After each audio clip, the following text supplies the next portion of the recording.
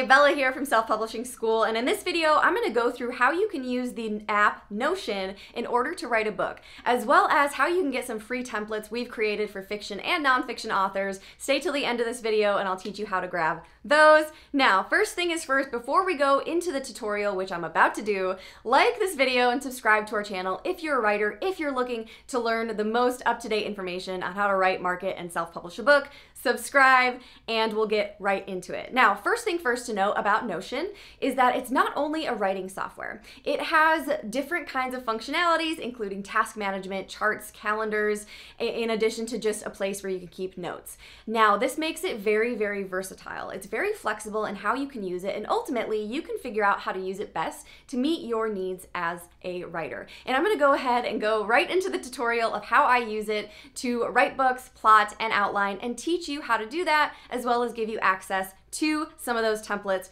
right now. This is what the Notion app looks like when you open it. I have it on my desktop app right now. You can also use it in a web browser, and that'll give you different features. So as you can see right here, I kind of have a book plan template for Notion for fiction and nonfiction. If you stay to the end of the video, I will teach you how to get access to these. But to start, I'm going to just create a new page and show you how you can go about creating something like this for yourself and the different features available for writers when it comes to Notion. Because like I said, Notion is not just a writing app. It's really a notes app, task management, in addition to a number of different things, calendar, tracking, that sort of thing. So if I were to create a new page, this is what it would look like, and I would title it Book Planner, just for this example, and click Enter. I can open the page fully like this. So the first thing you'll notice is that it's kind of centered this way instead of being full screen. If I were to create a planner, I personally like to create it full screen. So I'm going to go up to these three little dots, and anytime you see these three little dots on any element, that will be the options for that element. So I'm going to go down into full width, and you can see the different elements and the different options here. You can change the font, you can make it small text, you can lock it, all sorts of things like that. So this is the book planner. Now, if you can see that it's prompting me to type a backslash for commands, so I'm going to go ahead and see what options there are. So a lot of the basic blocks have to do with writing that you'll use probably when drafting. Bullet points, you can actually have a table here. So this could be a good character tracking system as well. If you want to see all of your characters just basic at a glance. That can give you those options, and you can kind of drag here to create different levels, add those sorts of things. Again, this is going to show you the options for that table. And yeah, you can just type in different elements there. Another option, if you go down further, so past the inline to the database is going to be where there are the advanced functionalities for Notion. So things like you saw before where it comes to the board view, which I use to outline, or your gallery database, this can be for character profile creation, that sort of thing, calendars. So anytime you see the word inline, that's going to mean that it will populate on this page itself. If you see the full page, it will create a link that goes to a page that houses that element, and only that element. So keep that in mind as well. So if I were to create the outline view like I showed you in our templates and how to edit those, you're going to go to the board database inline. And this is personally how I like to keep track of that stuff. So let's say this is book 1 and I'm creating the outline. I'm going to change this to chapter 1. I'm actually going to hide this. So no status is really just where you have empty cards. You can keep that if you have scene ideas that you want to do. That's helpful too. Or you can click here, again, the options for this element and hide it so it's just not there. And so we can do chapter 2,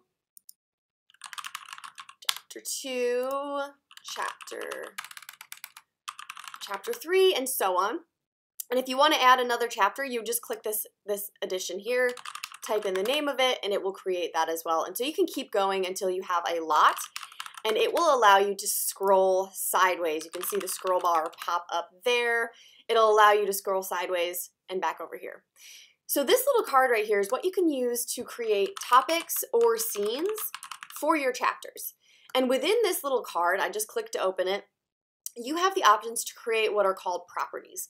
Properties can help you keep track of different things or allow you to visualize key pieces of information. So if this is a fiction book and I want to know what location or setting, let's call it a setting, this is in, You can change this to multi-select, which allows you to have multiple locations visible, but since a setting is usually in one place, I'm going to do a select, and I'm going to type some options. So let's say there's a garden, there's a palace, oops.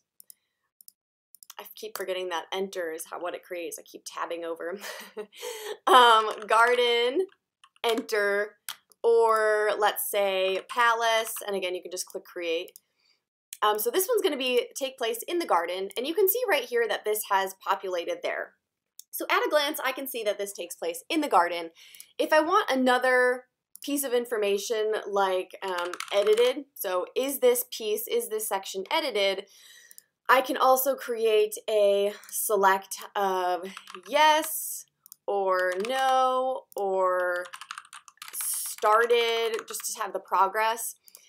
And so if this is edited, I want to see that yes, it's edited. As you can see, this doesn't populate the way that the garden did. And that's because of the settings of which properties are visible. Now you'll want to go edit the board. So again, these 3 dots are the edit options for this element of the board. I'm going to click here and go down to properties. This is going to allow me to toggle which of these I want visible. So I want to see if it's edited. Is that visible? And I can see yes. So at a glance, this can help you plan, it can help you outline, it can help you keep track of that type of different information. Now let me show you another element here that we can use, a list database. So this can be a list of pages. This can be drafts. So if I were to create, this would be draft 1.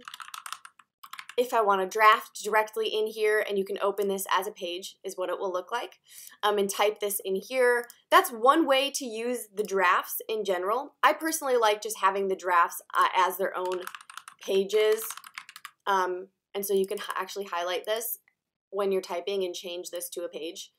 Click in, and this will give you more of the actual typing database. In our templates, this is how I do it. But again, this is just options for how you can organize these different things. And so that's another element that you can use to create. Another element would be, you saw the character board, which is actually a gallery. So the gallery is going to allow the images to show up and show you bigger blocks. This here, I'm going to delete this example. And the easiest way to add an image is to just click and drag it from your computer. And so that's what I'm doing, grabbing an image from my desktop and adding it here, and it will populate there. So this is another place where you can add character features. So age, and I'm gonna create this a text just so I can type in the age. Add another property can be eye color, and we're going to say brown. And then I'm going to, well, let's change the name to character. And then I'm going to update which properties are visible. So again, you're going to go to this menu, go down to properties, and select age and eye color as some visible. Those are kind of just whatever you seem to need to remember most when it comes to writing about your characters, you'll want visible for an easy view. Another thing that you can do is create a calendar. So another hack, you can just backslash and start typing, and it'll pull up the names of those. So I'm going to create a calendar in my book plan, and I'm going to set a task here, or a new element that says write 1,500 words. And I'm going to create a property, or change this one, that says completed, ? And I'm going to do a select tool that will allow me to say yes or no. And so that will be here. And again, to make that property visible, I'm going to go to this options, properties, and I'm going to select completed. Toggle that so I can see that no, I did not meet my word count at this goal. So this is just a very brief overview of how to use Notion for writing your draft. In order to see the word count, so I know a lot of people care about that, go to this options and it'll be visible at the bottom down here. It's not always on screen. Maybe you like that, maybe you don't. That is just how Notion is. So again, I will give you instructions for how to find these templates. I hope you enjoyed this tutorial of Notion, and I hope you love it as much as we do. Again, super customizable piece of software that allows you to take control of your book planning, and writing. As you can see, Notion is really valuable for a number of different reasons. I personally use it not for writing books, but for a lot of other things. I prefer NovelPad, which we have a tutorial and review that I will link here for that as well. But ultimately, Notion is great for those looking for a simple processor and something extremely customizable where you can make it fit your personal needs. Some cons when it comes to Notion ultimately comes down to some of the spell check capabilities aren't that great in that it doesn't automatically capitalize I's. It is a little funky and unreliable when it comes to spelling as well. Now, if you do this, you can also pair Notion with a software like Pro Writing Aid, where you can copy and paste your writing into Pro Writing Aid in order to do the editing and the grammar check.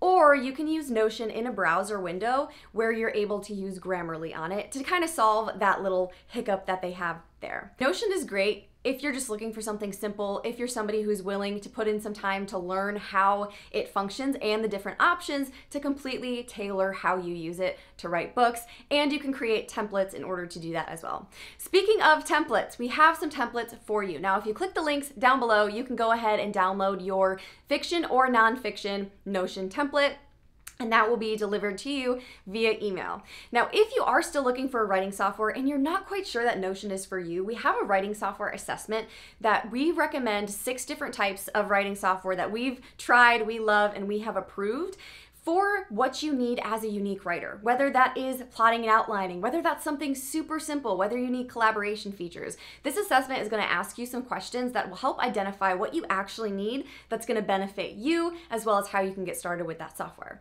So I will link that here for you to take the assessment. It's super fast. It's not even 2 minutes probably, and that can help get you on your way. Otherwise, we hope this was super helpful for teaching you how to use Notion to write books and how you can use it for your books going forward. Best of luck on your writing journey, and I will see you next time.